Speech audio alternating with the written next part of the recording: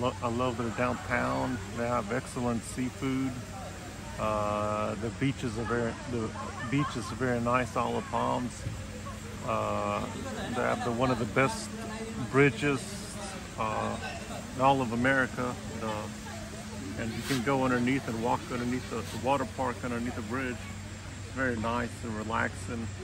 Feel the breeze of the ocean. But Charleston is close to our place. It's not that far of a drive. If you live in Greenville or Spartanburg, not that far of a drive. It's only 3 hours away, about 3.5. You should try to come down here if you can on the weekend.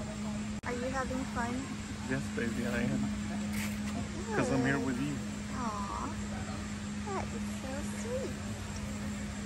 Okay, we'll go walk some more. We will. Probably grab some seafood right now. Right. Yeah, for dinner. And water. Hot. Yeah, because we did a lot of walking.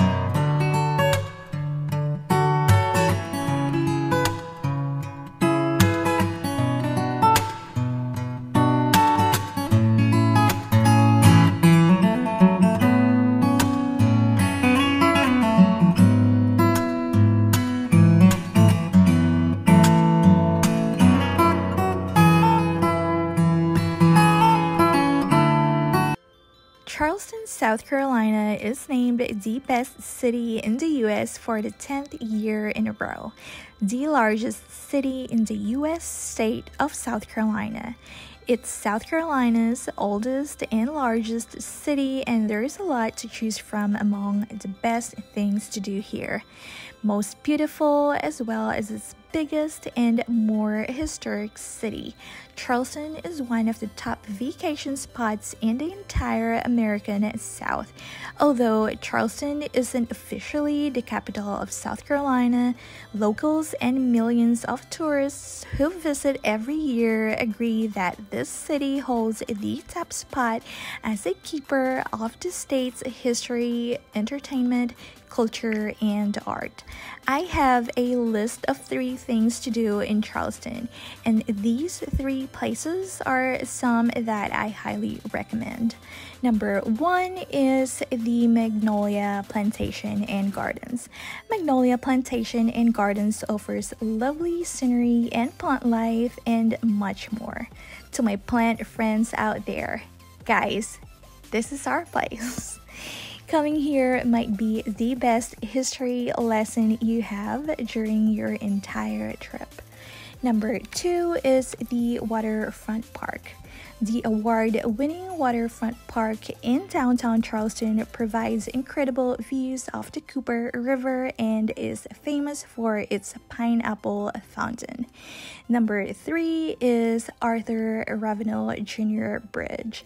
Is a cable-stayed bridge with a 1,546-foot-long main span supported by 128 cables, located over the Cooper River between Charleston and Mount Pleasant, South Carolina. It is the longest cable-stayed bridge in North America and my favorite place to see beautiful sunsets.